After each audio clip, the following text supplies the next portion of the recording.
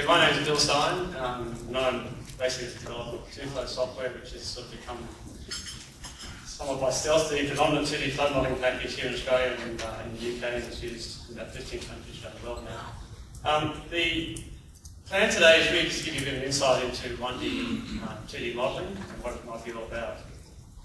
And why I've shown this photo on the front here, I'm not really sure, but it's Monday morning and it's sort of maybe a good way to start. Be careful of the sharks in this business.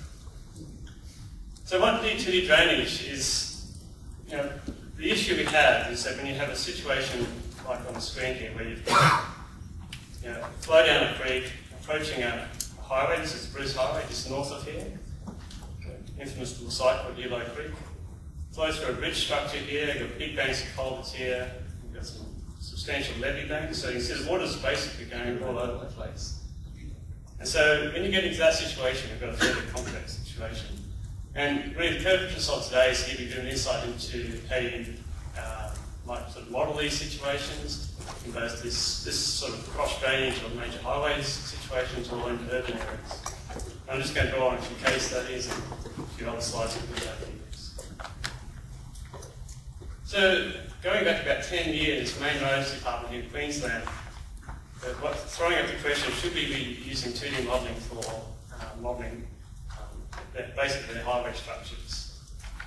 And at the same time as this, there's a legal case that went all the way to the High Court of Australia that was upheld in favour of the person, the landowner, and the whole case has to be reheard. And so, partly in preparation for that, the Main Roads Department were addressing the question as to whether they should be doing some high-level modelling to deal with these situations. And on this side of Yellow Creek, where the picture was before, they went as far as we built a physical model. So you can see here, there's a pylons of the bridge structure, there's blocks holding it down there. You can see down the bottom here, this is a physical model in flood. So you've got water just going across the road there, these things are the gauges. These sticks in the water are actually each tree. There's actually a tree survey, went out and surveyed the size and dimension of each of the major trees. You see some rocks in the water there. That's rough and rough. So actual 1:30 scale physical model was built. I guess the perception was that would be the ultimate answer. Up until the point of this late 90s, 1D modelling had essentially been used to model the situation. And so what you have here, which shows on the screen, but basically in a 1D model you have to predefine the flow path. So we're saying from this point here to this point here, we're going to give it in this case it's probably a weir over this levee bank. And we'll define that, give it a cross section, give it some information. And you basically, as a modeler, you have to try to predefine all the flow paths. You run the model. This is showing the flood level, so 11.52 there, 11.47, 10.69. So you can sort of see how the water drops down through your system. I might have some culverts through here, but basically that's how we did it with 1D. Quite laborious, quite painful in hindsight. In 2D, you start to get a much better feel of how the water's flowing. You have a much more intensive computational grid. So you're computing the flood level and flow at each of those arrows. You see how the water's squirting through and spreading out some very dense vegetation which forces the water north along the North Causeway. So you get a much better feel as to what's going on with how the water's moving. And it's much more accurate in terms of being closer to the physics of how the water flows.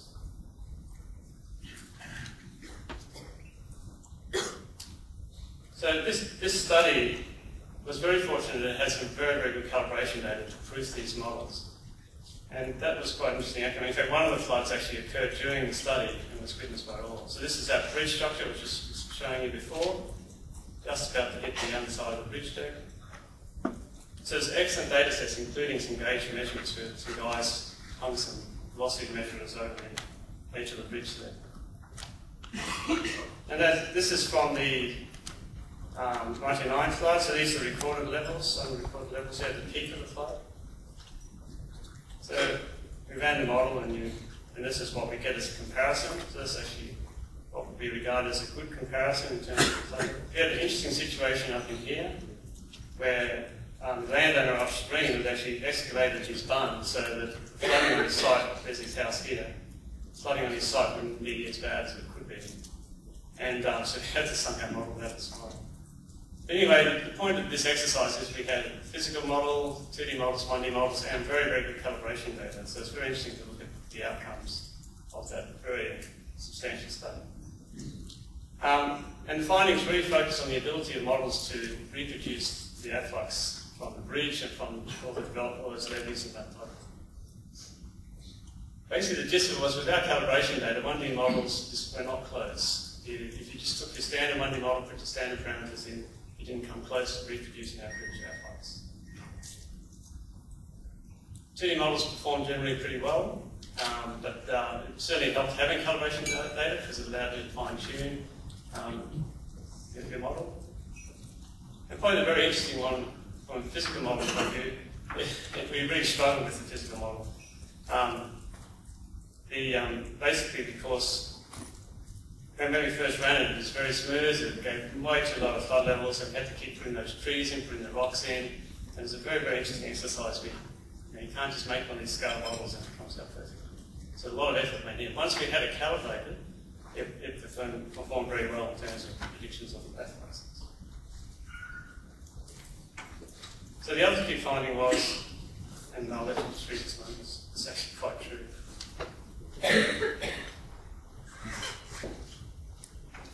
So never had total faith in something you can walk around. And never had, I think, and once you've done computer modeling, you never have a problem.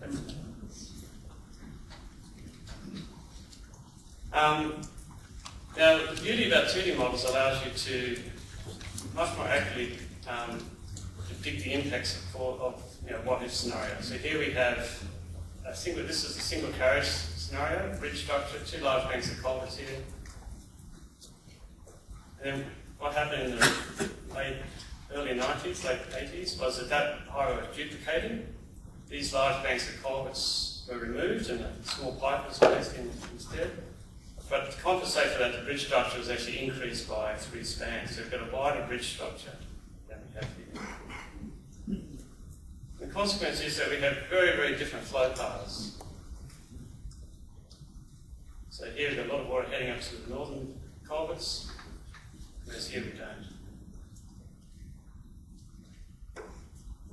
And this is a water level contour, so the 0.2 metre increments. So you can see here that the water level contours and the general lie of the water, the 3D surface of the water is quite different. And then the impacts from the flooding. This is showing the increase in flooding due to that. Removing those culverts has tended to increase the water level here. And the net effect is an increase in flood level up in here. And you can see this is actually showing an animation of the 92 flood, which is actually the largest flood they've had there in recent time. So you can see the flood coming down. This is the lagoon here, this is the highway. So 92 of those culverts have been removed. Flood rises and just goes over the top of the road, as was through here, as was observed by a number of people, and then it goes. So the beauty of 2D modelling, in terms of predicting the impacts of that flooding, you can get something like this. So essentially what you're seeing here is the yellow is no change in flood level. So at this point here, the removal of those culverts is having a bit of an increase in flood level, the orange, red shades. The green shades are a decrease in flood level. And as the flood levels rise, you can see the effect of those culverts becomes increased. But the levee bank here is sort of buffeting. That impact is not going further because of that levee bank. But as the flood gets higher, the impact of this change in the highway duplication, or because of the duplication, starts to spread further afield, and you start to get quite substantial increases up. So with 2D modelling, you can get a much better feel as to the consequences of those works and so forth.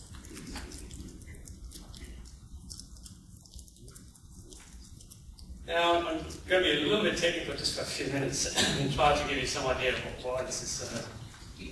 In a 1D system, if we have a constriction, so the water's approaching a bridge structure or culverts, water's moving might be fairly slowly, speeds up through the structure and then slows down again. Now, what that does is causes to form maybe some eddies on the downstream side, you have a bit of constriction inside the structure. And whenever that happens, whenever the water is forced to expand or change its direction and change its general movement, water loses energy. And to model that in a 1D sense, we just basically lump all that energy as a coefficient. We just say, oh, all the energy lost due to the water coming in and then re-expanding inside the structure here is worth this much. And on the outlet, if this water, you know, the eddies that are formed here and the water having to expand, this much energy is lost. And it's largely a bit of a guess. Well, guessing is very wrong, but it's in unusual situations. This is definitely very much engineering judgment is called. When you move to 2D modelling, it's a different story. Because you're solving much more complicated equations, and you're modelling how the water spreads and moves around. So it's modelling how the water contracts and then re-expands, and essentially you don't need, to some extent, to specify contraction expansion losses, but you do get a much better representation of how that water expands and expands. So I should point out it's not perfect. It's still not a perfect analysis. Like if your grid size is not fine enough, you won't be picking up that sort of circulation. And if you've got bridge piece in there, you still need to have an analysis for those extra things that are too fine for your model to pick up.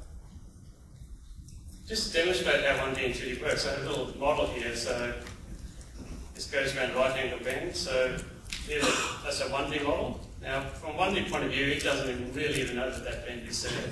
It's just going along here and it goes along there, and all the flows in essentially one direction. And that's the water surface profile you would have along that channel. And at point A is about halfway. Now if you make a little 2D model of that, and we plot the profile along there, you see quite a different story. You get a surcharge at a super elevation at the bend here, where the water sort of surges up against the ball. And that's here. So basically, this is a higher water level here, and you've got a lower water level down here. So the water surcharges against the wall, and the way it goes. But importantly, what happens is the upstream water level, the water level of the upstream water level, is higher because there's not only have you lost energy due to your bed friction, which some of you, the Manning-Zern equation, but you've also lost energy because of that water going around that bend. And that's why this red line finishes at a higher point at the upstream end. So 2D will automatically model those energy losses. But it's not perfect. This is actually the Brisbane River. It's downstream from us here, so we're sort of off the left-hand side of the slide. Story Bridge, for those who know Brisbane. So this is a 2D representation of flow around this bend. We're doing this modelling for the floor. This is a 3D. Now those of you maybe look at it closely, you may have picked up that this is the velocities of waters on the surface. So you can see how these velocities here are sort of heading more northwards than these ones here. These are just going around the bend. These ones are going one north. So in this situation, you're actually getting circulations in the vertical, and that itself loses more energy. So when you go to a very, this is a very quite extreme example, you've got a 180-degree bend, and yeah, so it's quite an unusual situation, but it does occur. And when you look at the head drop across this bend here, in 2D you get 23 centimetres, and in 3D you get 30 centimetres. So once again, because that water is circulating in the vertical as well as losing energy. So 2D isn't perfect, but I guess it's a lot better than 1D. And 3D, of course, is probably into the future. Now, just talk now a bit about modelling urban areas. This is where a lot of 3D modelling has moved into the urban areas in the recent years. This is one of our very early urban area models, it's actually in Bristol in the UK. So this is your LiDAR or ALS, you can construct from that. There's a river that flows down through here. You can see there's not well represented by the LiDAR, but then the whole river goes underground. In their wisdom in the 1800s, they didn't like this river, so they covered it over and put a great big sort of semi-arch structure to take the water away. There's an aerial photo. This is the centre of Bristol, so this area here is the focus of the study. And ever since they covered that river over, they've had no end of flooding problems. It's, you know, through all the records, they've had flooding problems for centuries. That's just the land use, which is another layer that feeds into your 2D model. So So here we have some 1D open channels. Because the LiDAR is not good representing the underneath the water and so forth, and it's quite confined. There's a picture here. This is what the river looks like. A lot of vegetation in the water make the DTM not very good through there. So we've modeled that as cross-sections, cross-section surveys. There's even little openings through this rock stone wall that we had to model. You see these pink lines. Now that's the underground river system. So originally they built it all the way out through to here, which then discharged out to the harbour. That wasn't enough. They had flooding problems, so they built 1, 2, 3 extra outlets to try and take more water away from this area here. And even that wasn't enough. In fact, upstream of this picture here, they divert 40% of the 100-year flow through a 5-kilometre tunnel to another part of the coastline because they're still having severe flooding problems. So you've got to be careful when you cover your rivers over. And this is what it looks like underneath. This is what they replace the river with. Which probably works in most sort of smaller floods, but for big floods it's not enough. We've got stormwater pipes in here. So this is a nice little 1D, 2D model because you've got everything from your open channels, big trunk drainage, and then you've got your pipe system. And you have manholes as well to interconnect with the overlying 2D.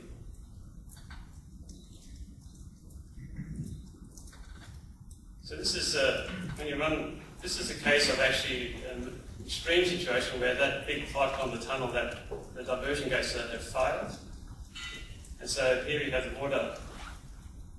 It's coming down the river here. So everything's in the 1D system at the moment. And as the flood waters start to rise in here, the actually water goes back through a pipe system and starts to flood the M5. There is a flat gate on that, but we thought we'd take the flat gate off. It looks a bit more exciting. So you see the water starting to break its banks now and work overland. You see water surcharging up through manholes in this area here. So basically the pressure head inside your main front line there is greater than the land surface, so you have water surcharging out, and away it goes. And so the water just tends to propagate down the stream. Now all this overland area is only a small part of the total flow, but it's where the damage is caused, and that's very, very hard to model in 1D, virtually impossible, and that's why they did this 1D, 2D model. So that's a good little example of a 1D, 2D model. Now move to, this is further down locally, this is Soldier Creek, Newcastle. Very exciting area to model. This is the 1990 flood, and of course some of you would remember the 2007 event, which is essentially a 100-year event. 1990 is about an 80-year event. Supercritical flow, so you wouldn't want to jump in here. There's a hydraulic jump there. This is just near the shopping centre where I used to live, and so no problem. You can see, I've just zoomed into this here. Unfortunately, the quality of the photo is not great, but you can see here, that's the water surcharging against the middle here. So it's nearly the height of a truck in terms of how much that water is jetting up. Gives you some idea how fast that water is moving. So that's what you often have in the 1D channels, just really wild sort of flows. Whereas in the overland areas, you can have fairly fast flows, but you tend to have a lot of this stuff as well, which is just sort of spreading out and so forth. So you've got quite a range of flows, and this is where the 1D, 2D really does become very beneficial. So I'm just zooming into a small part of the model here. So this is a concrete line drain, structures, and another drain coming in here.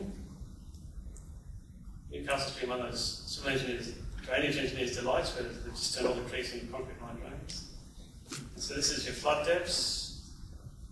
And these are your velocities. So down here we have 1D representation with velocities up to, in some areas, 7 or 8 meters per second for some of these structures. And that's really, really fast. And that's been recorded as well. In the 2D area, which is off to the sides here, you can see the water coming down through here and down the streets and through the houses and stuff. So it's a nice image of how the two can work together. What's important in here is if you're doing this as 1D, your water level here would be essentially the same as your water level out here. That's just one of the assumptions in 1D, whereas 2D models how the water surface varies over the floodplain. And you can see here, each of these contours is a half-metre increment. So from this point here, down to the drain here is over a metre drop in water level. And in this situation, it's because we've got a bridge structure here, which is very, this picture here. So basically the water got up to about this high. And you can just see by looking at it, that bridge structure is just going to totally choke choke everything. It's just a very poorly designed drainage structure. And so what you're having here is all that water is not getting through that bridge structure, so it's spilling out around here, spilling out around here, and causing a lot of flooding in this area. These are recorded flood levels. So you've got 13.8 down to 12.6. So these are actually flood marks of people's houses. The red marks are very accurate marks. The orange are less accurate, and the yellow are rough ones. So you can see this is the difference with the what the model gave. So for example, here we're within 6 centimetres, 2 centimetres, 14 centimetres. So you can see here, if you didn't have that 2D model, you wouldn't be able to reproduce that big variation of water. And this is just a profile going down the creek here. And all those flood marks here are these ones here. Now the level in the creek is much lower, as you can see here, much lower. So if you just did a 1D profile and try and calibrate, you'd actually, if you tried to calibrate your model so your blue line came up to here, well, that would be wrong. And once again, so this is another demonstration of why 1D, 2D works very well.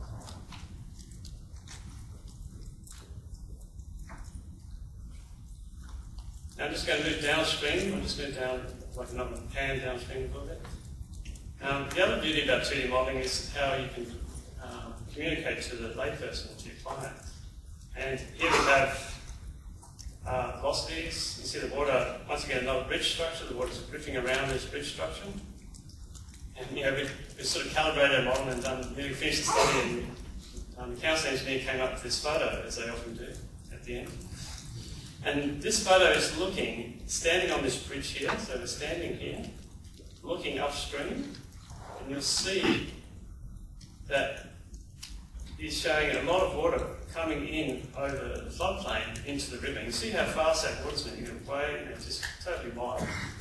And he said, his point to us was, well, you're showing the water is flowing around here, yet this photo is coming in off the side, something's not quite right there. So of course we dive into it all, and what we did, we zoomed in and had a look at how this is zoomed into that bridge structure. It's a bit of a coarse animation, but it'll give you some idea. That's a pipe coming in the side there.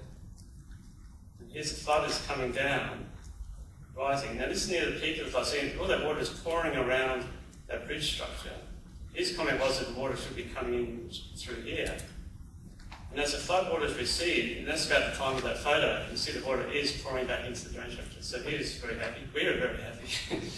And yeah, so once again, 2D, in 1D you just can't do that because you have to predefine your flow paths. You just can't do that in 1D. With 2D, you have the capacity to show things that never have been before. And nothing like a happy time. Okay, on to some of the other tricky things in modelling fences. What do we do with fences? Here we've got a fence that's been wiped out in the 2007 flood in Newcastle. This is a tooth from the 2007 flood. That fence has just been totally flattened. Actually, that's the same structure as that earlier photo with the water spouting out.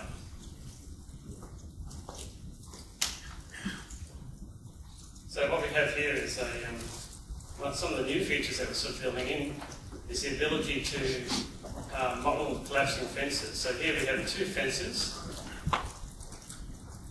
So the water's coming down through here. These pink fences have been specified that they can collapse once the water level or the depth difference is higher than a certain amount.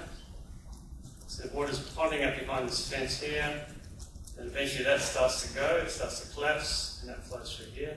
This property here was flood-free with the fence solid, but once the water level gets up higher, this fence breaks here, and it becomes flooded. So it's now sort of possible to get into these situations where you can animate and simulate quite interesting scenarios in the urban environment.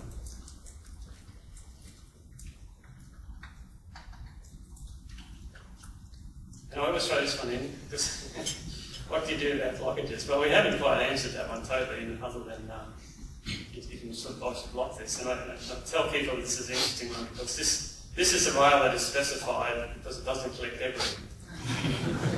I think they might have to redefine that definition. And how we model that, I don't know. So but in Newcastle, some of you may know, there are two areas where they had really bad flooding. One was the CBD, and that was due to a container blocking the main outlet of the creek. And it wasn't until we stuck that into a blockage in our model in that area that we come close to reproducing that flood in that part of the model. So blockage is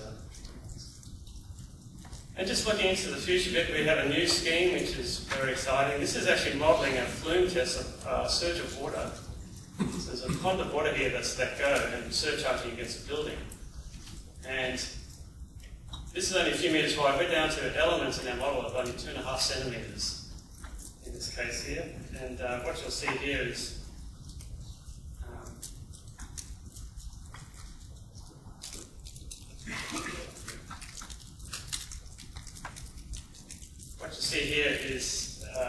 basically a jump forming in front of that. So the water comes surging down, and you see a hydraulic jump reflecting back up and looking upstream. So we're starting to get into some pretty exciting stuff. And I should just say, as each of these new developments, each of these new exciting things comes along, what's totally dependent on here is faster computers. So this stuff has only been really possible until the computing power we have today.